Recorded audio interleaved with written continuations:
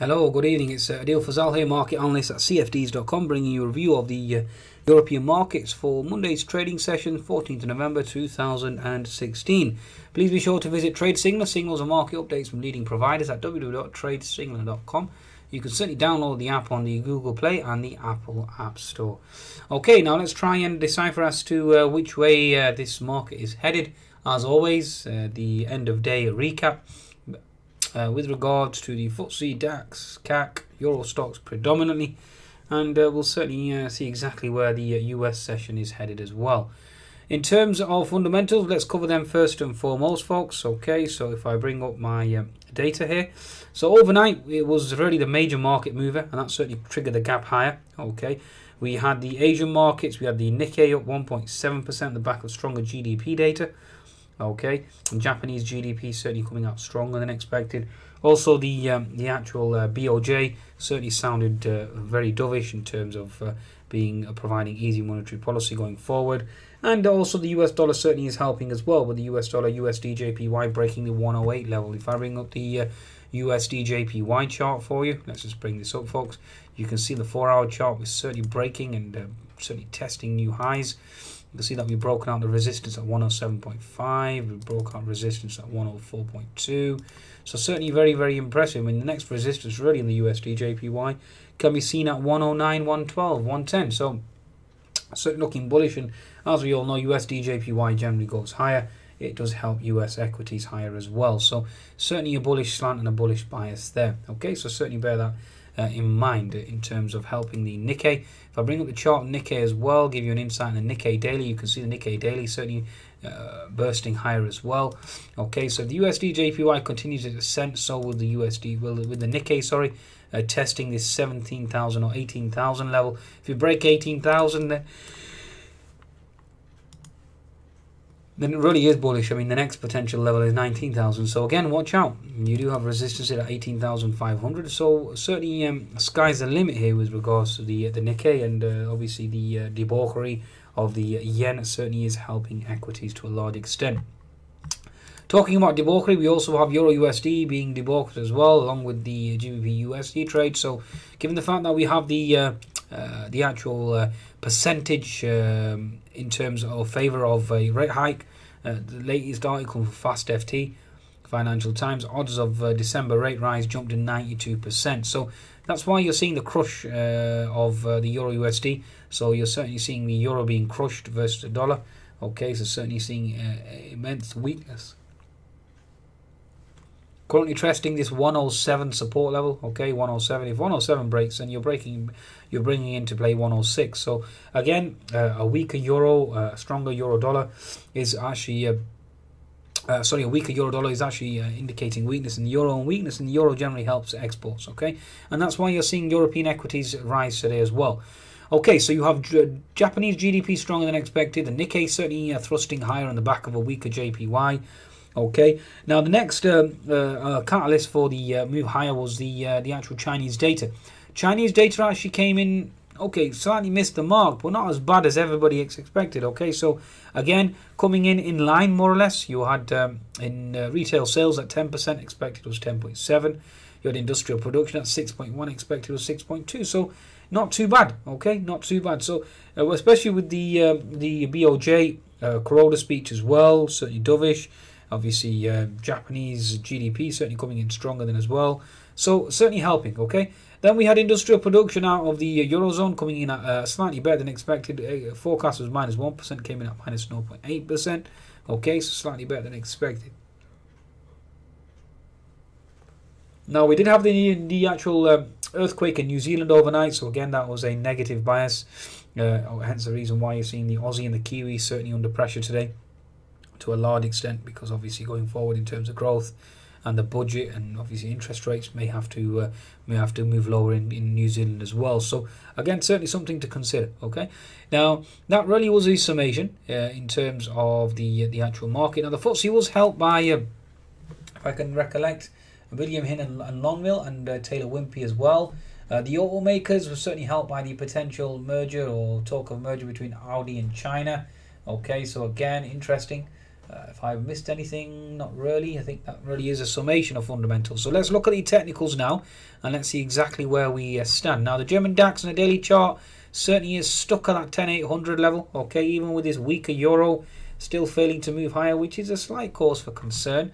Okay, but nothing stopping the German DAX from certainly breaking higher, so bear that in mind. So if you go over to the weekly chart, the German DAX, this really is the last bastion of resistance. Once we break this, and we have been hitting this level multiple occasions now, and the last catalyst really was a dip in the euro. A dip in the euro down to 107 certainly does allow the German DAX to break out to 11,500 and 11,800. Now bear in mind that the US markets have already broken out, okay, certainly already very, very bullish.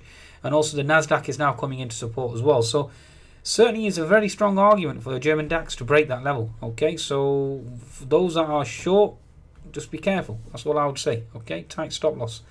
And you are looking at a potential possibility with the euro continuing to decline as well. Obviously, with this Donald Trump reflation trade, you have a stronger dollar versus the euro. So again, you are looking at euro dollar moving lower, and euro dollar moving lower really is the ideal stimulus trade, with the ECB having having to even do QE. So just bear that in mind. I mean, really, that's one of the reasons why they're stalling, is because it certainly seems that the focus was on the Fed to raise rates, and therefore that kept the ECB. Obviously, they could save their bullets for another day, and now Mr. Trump has come along and he's provided them with another catalyst. So interesting, okay, interesting scenario. Mr. Draghi certainly wait and see, and Mr. Trump is doing all the work for him by sending the euro down versus the dollar. Okay, so again, a stimulus trade, weaker euro, stronger exports. Okay, let's go to the smaller time frame, 60-minute chart on the German DAX. You are seeing resistance being held at 10,770 and 10,800.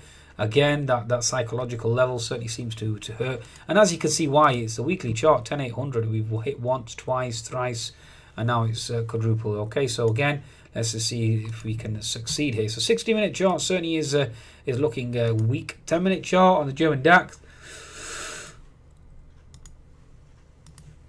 we close the gap. Okay, so we certainly gapped higher, we double topped, okay, and certainly closed the gap. You do have previous, obviously, resistance equals support in this region here, so certainly looking for support to hold at the 10,670 down to 10,640 level on the German DAX. So bear that in mind, okay, folks. German DAX looking for that support to hold.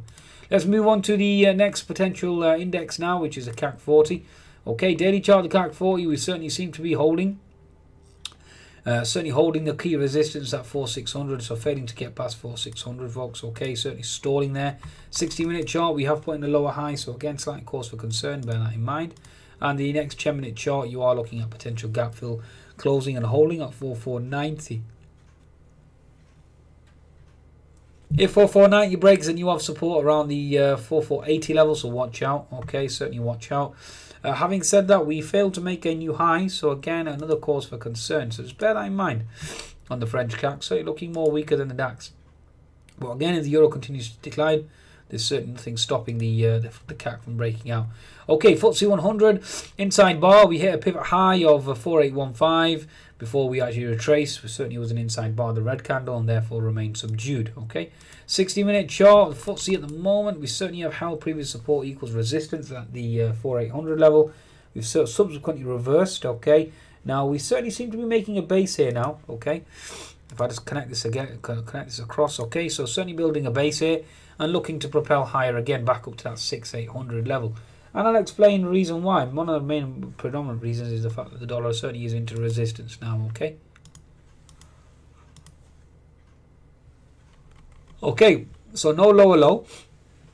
Okay, no lower low. We've actually made higher lows and higher highs now going into the close. So again, it'll be interesting to see whether we can follow through and go back up to 4,790 and test that double top at 6,815. So 6,815 will be key.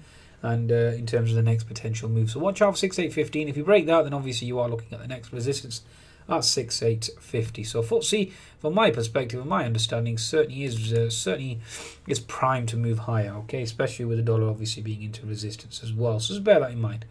Okay, understand, folks. Okay, so that's the FTSE 100. Let's look at the last but not least, Euro stocks. Let's see exactly where we are now. I'll just confirm that I am actually long the Euro stocks, so bear that in mind. Let's just bring up the Euro stocks here.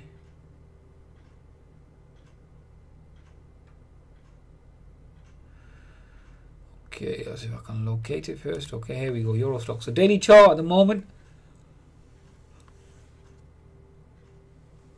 Okay, so after that topping tail at 3,100, it's the question of where we're currently in no man's land on the daily chart. Certainly, given the fact that we have a weaker euro back to 1.07, an argument can be made that we are looking to break higher. Okay, 60-minute chart, again, no man's land. One could argue that you made a lower high. Again, it's trading sideways, but my understanding is with the benefit of a weaker euro, you are looking at a move higher on the euro stocks. Okay, so again, given the fact that we closed the gap, technical support levels certainly held at 3030, and the market subsequently rallied ever since. So again, watch out. Okay, again, weaker euro, from my understanding, weaker euro, and you now have commodities potentially coming into support. Should certainly argue for a move higher on the euro stocks. Okay, that's my understanding at present. Okay, so that certainly seems to be a summation. Now let's look over to the US markets and let's see exactly where we're positioned there. Let's bring up the daily chart.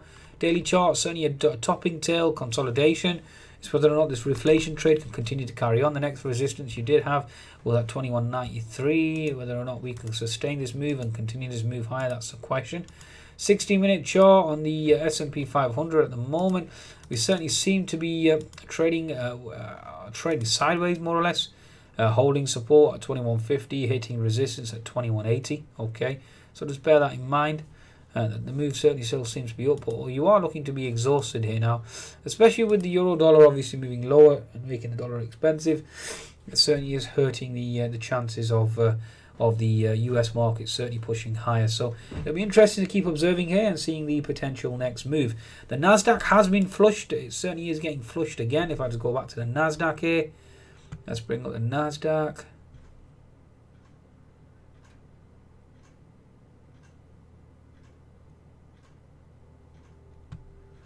If I have that here. There we go, Nasdaq. Okay, so Nasdaq itself certainly is being flushed. Certainly is testing the lows on a 60-minute chart. We certainly have put in a bottoming tail at pivot S1. Okay, the unfilled gap remains open at 4660, so it'll be interesting to see if we can close that. Given stronger Japanese GDP, given the USD JPY move, it's given Chinese data as well, it seems very unlikely that we will. But double bottom certainly is expected to hold, so that certainly will be interesting. Okay, so I think that's a good summation then with regards to the markets, folks. Again, US markets will dictate. Okay, keep an eye on that 4660 gap. On that note, wish you well for the remainder of the day and wish you success in tomorrow's trading. Please be sure to visit cfds.com and take advantage of that bonus. Goodbye now.